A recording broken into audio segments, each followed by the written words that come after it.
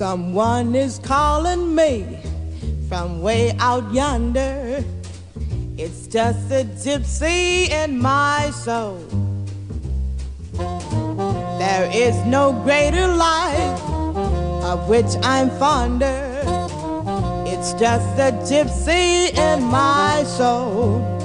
Ain't got no cares, got no strings, but my heart, it's got wings. On behalf of North Carolina Central University Music Department, we'd like to present our graduate trumpet lecture concert by Miss Angeleisha Rodgers.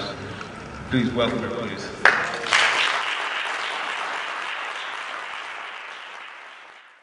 Good evening. Afternoon, actually. This afternoon, we're going to be doing a lecture presentation entitled Trumpetist Clora Bryant, Uncovering a Legend. It's a study of life, music, and history. I'm going to do my lecture this afternoon in two portions. First, we're going to do a historical profile, and then we're going to get into some cool musical stuff. The contributions of artists such as Louis Armstrong, Roy Eldridge, John Burke's Dizzy Gillespie to the art of jazz trumpet are groundbreaking to the genre. Thus, they are direct influences of trumpeters such as Clifford Brown, Miles Davis, and Woody Shaw. However, most historians have not considered the idea of a woman trumpet player having impact. This lecture will tell the story of Clora Bryant and her success as a female jazz instrumentalist in a male-dominated field. Furthermore, I will demonstrate through performed transcriptions how Bryant would musically and stylistically fit into the canon of jazz trumpeters, using the mentioned trumpeters as references. The purpose of my project is to acknowledge the musical and historical contributions of Clora Bryant, a woman who was recognized by her contemporaries as an outstanding jazz musician, but whose legacy has since been overlooked due to biases of gendered historiography. Furthermore, this project is an addition to the growing number of studies that are currently being done about women musicians. During the 1940s, women were not easily accepted as jazz instrumentalists. This was due in part to a reflection of social attitudes towards women during the time. Women, especially women of color, were expected to work in domestic capabilities such as cooking and cleaning. One contemporary saxophonist, Red Holloway, quotes, "Most of the men believed women during that time had no place on the bandstand." In this same fashion, jazz research tends to be negligent of the recognition of female instrumentalists, recognizing only performers who fit the stigma of being attractive singers who fronted the band, an example of which being Sarah Vaughan. Several female instrumentalists broke this mold. One notable case is Clora Bryant. Her career began as a member of the Prairie View Co-ed's all-girls swing band, and she went on to become a vital part of the Central Avenue jazz scene in Los Angeles, California. Influenced by a range of trumpeters, Bryant proved her complete competency and capability as a musician, thus becoming a successful jazz performer despite gender, race, or social status. Her ability to maintain working relationships and collaborations with numerous jazz performers illustrates the tenacity needed to persevere and overcome stereotypical views of women instrumentalists in jazz. Clora Bryant was born May 30th, 1927 in Denison, Texas. She is the daughter of Charles Celeste and Louise Bryant. Her mother died at the age of 3, and she was raised by her father. Being exposed to music at an early age, Bryant developed a huge interest in music, and at the age of 13, began studying trumpet under Conrad Johnson, who was director of the then Terrell High School in Denison, Texas. Bryant, from playing with the Prairie View Co-eds, learned valuable tips as a musician to help navigate her career. She was able to learn certain do's and don'ts that helped assisted her in her transition. These characteristics came in handy with dealing with musicians and the different stereotypes concerning her as a woman. Despite bias, Clora Bryant went on to do several things, including recording with the orchestra for the movie Pepe, and she also was on the orchestra for the popular TV show Frank's Place. She began to tour and travel. She was the lone woman to do a tour in the Soviet Union, under the request of then their dictator. And she also collaborated with Billy Williams and Mary James. Bryant decided to go along with her influences of trumpet players such as Cat Anderson, Dizzy Gillespie, Roy Eldridge, Charlie Shavers, Harry James, and followed their style of articulation and their use of range and different nuances throughout the horn. This also was an appeal to her, being a woman, because it gave her a big, vibrant presence. Among more of Bryant's contributions was the recording of her lone album, Gavel for Horn, in 1957. I will read the liner notes from her album. There are far too many people in and out the music trade whose attitude on female instrumentalists is one of not bad for a woman, but this fallacious thinking is fostered in part by the plethora of male players who seem to set the standard for the business. The hard fact remains, however, that it takes no greater effort for a woman to play a horn than for a man. The usual reaction to Clara Bryant's trumpet playing is one of shock and astonishment. Few people are prepared to accept the fact that this clean, swinging sound is the result of intense training and practice on the part of a mere female with a passion for jazz. Now I'm going to transition to the canon of jazz trumpet players. Louis Armstrong was born in New Orleans, and he is affectionately known as the father of jazz. They call him Pops. Louis Armstrong's playing, he's characteristic for swing rhythms, use of vertical lines or arpeggios in style of contemporary New Orleans style playing, strong use of tongue and articulations. Louis Armstrong also uses nuances such as vibratos, shakes, half bows to create certain moves in his playing and improvisation.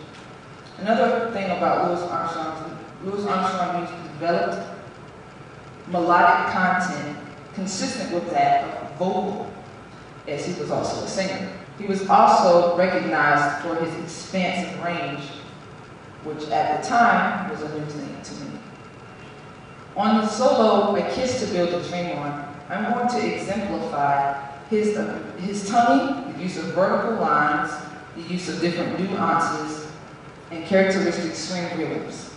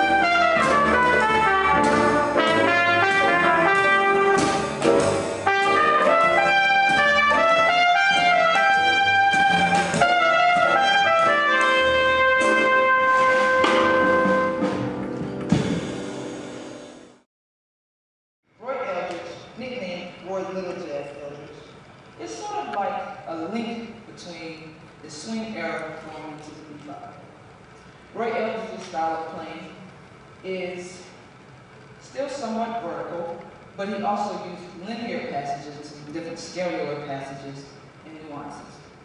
Eldridge used harmonic experimentation, the use of tritone substitutions. Eldridge also uses vibrato, which is more similar to that of the saxophones because he used a heavy vibrato. He's also known for virtuosic solos that somewhat depart from a lyrical approach, but still have much intensity. And he's also known for his use of range in the middle, low, and high register of the horn. On Roy Eldridge's solo, I will exemplify the use of linear rhythms, vibrato, different nuances, and his use and ability to use texturizing by using a mute. I will now perform Roy Eldridge's solo on Sometimes I'm Happy.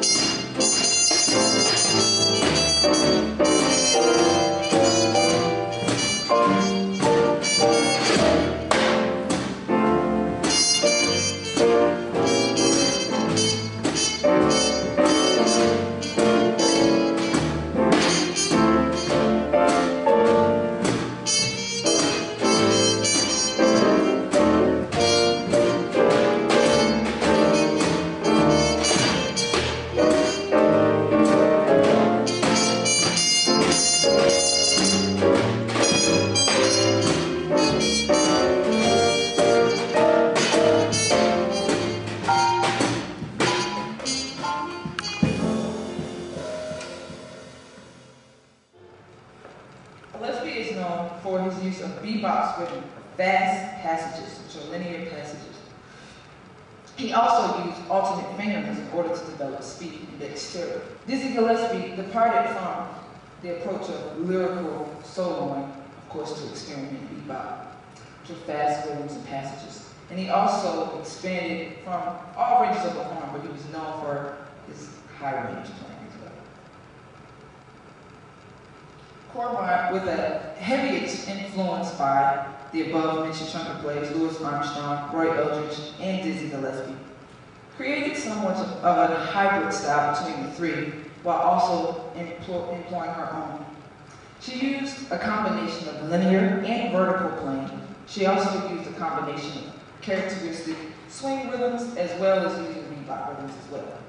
Bryant also experimented with arpeggios, chromatic patterns, the use of nuances such as half vowel, growls, and squeals.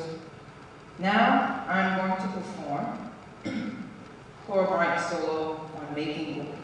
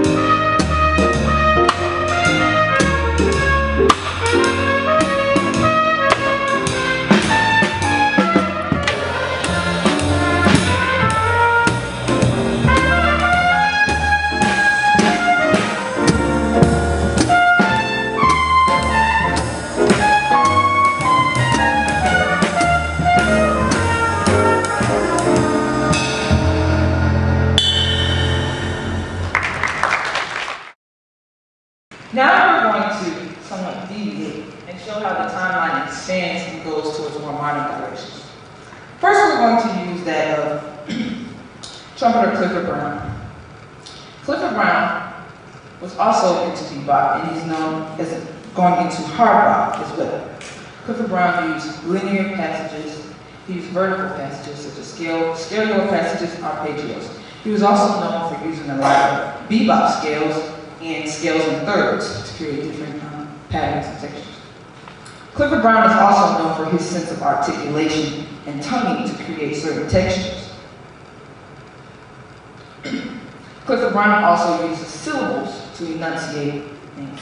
He also uses ornamental things such as glissandos, turns, growls, half vowels to create texture. Clifford Brown is also known for the sense of double time playing, which is also something that's associated with the bebop.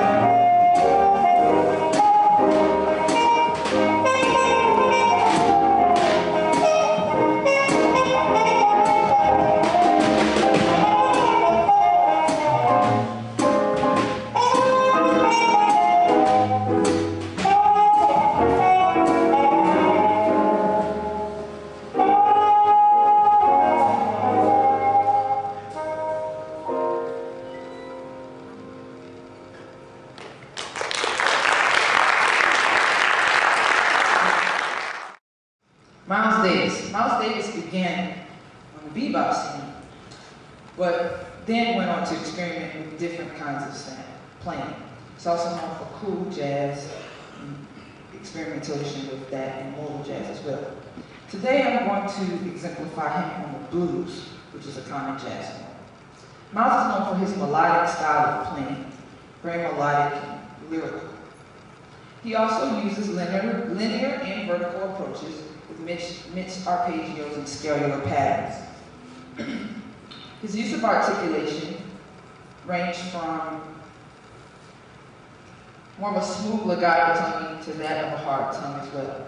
He uses ornaments such as glissandos, half vowels, and squeals as well to create consistency, texture, excuse me. And Miles Davis has a range that is more to the mid of the horn, but he also plays with higher ranges as well.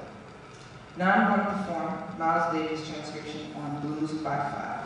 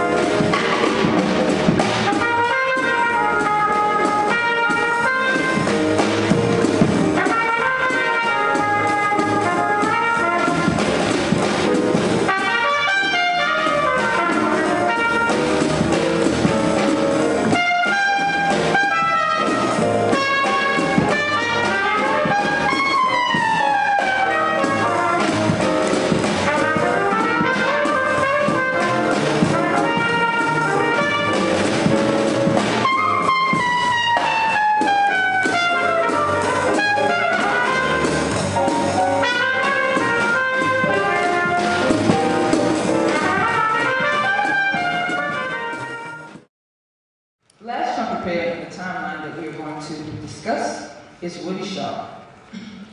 Woody Shaw is sort of like a branch where the timeline goes, becomes more modern. He's known for his expansive use with harmonic experimentation, or playing outside the chord structure, using extensions and other tone colors. He uses a combination of both linear and vertical styles of playing. He also uses a lot of chromaticism, thirds, and distant intervallic jumps. Shaw ranges from the middle of a horn to low and high registers, and also creates certain vocal-like qualities to create textures as well in his improvisation.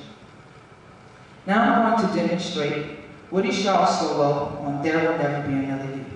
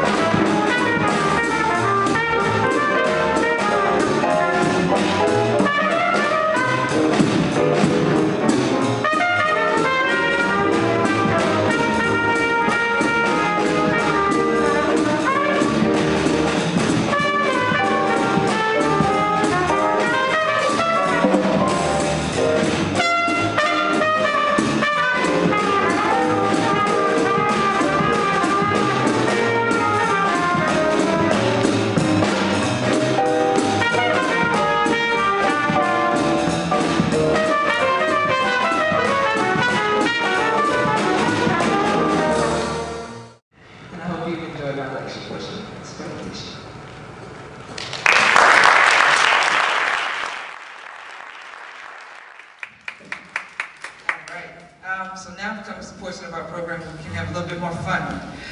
So part of our requirements, we have to do arrangements and different things on various tunes. So first, we're going to do an original composition by myself. I would like to dedicate the second half of this performance to my grandparents, Harold and Gloria Spraggins. They got me started in music, and one thing I'm seeing my grandma's face over and over, and she's dancing. So this goes to her. It's a tune entitled Them Boogie Blues.